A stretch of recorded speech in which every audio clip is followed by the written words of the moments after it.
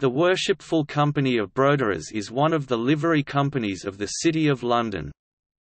Broderers were workers in embroidery. The organisation of broderers existed in at least 1376, and was officially incorporated by a royal charter in 1561. As the craft of embroidery has lost its importance as a trade, the company has become less of a trade association for broderers. Instead, the company is now, as are most livery companies, a charitable foundation. The company is the 48th in the order of precedence for livery companies.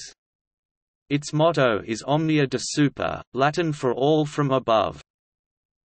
The livery hall of the Broderers, Broderers Hall, stood on Gutter Lane from 1515 until its destruction in the London Blitz. The Broderers now dine in Mercer's Hall,